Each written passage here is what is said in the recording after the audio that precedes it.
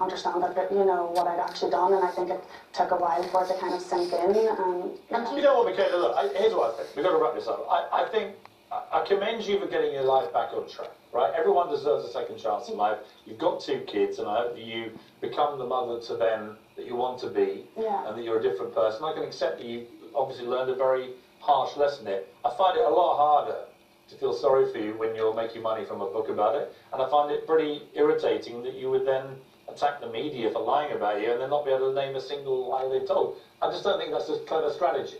No one's going to feel sorry for you here. But what you can be is a force for a good message in the way that you want to be, without all the whining and probably without all the profiting. It's those 2 things that are going to annoy people. Do you know you're going to make a big profit from the book? I doubt it. How much do you think you'll make? I think maybe, I don't know, 1,000, 2,000. Not even as much money. Here's my advice. Here's my advice, Smuggling. Michaella. Give it to charity. Give it to a charity of people who've been adversely affected by drugs.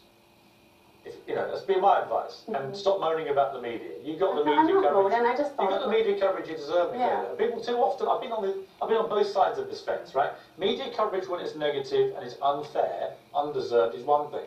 You deserved it. You know, you got the coverage that you deserved. And it's probably better for you just to say, you know what, I deserved it. Yeah, no, I totally did deserve it, and I feel like I did pay the price. You know, I'm not doing this to profit. I just kind of want to bring awareness and get my story out there, you know, which I think... Okay, well listen, we've given you 10 minutes to put your story out there, and we appreciate you coming on. Michaella McCollum, thanks very much indeed. The book is You'll Never See Daylight Again.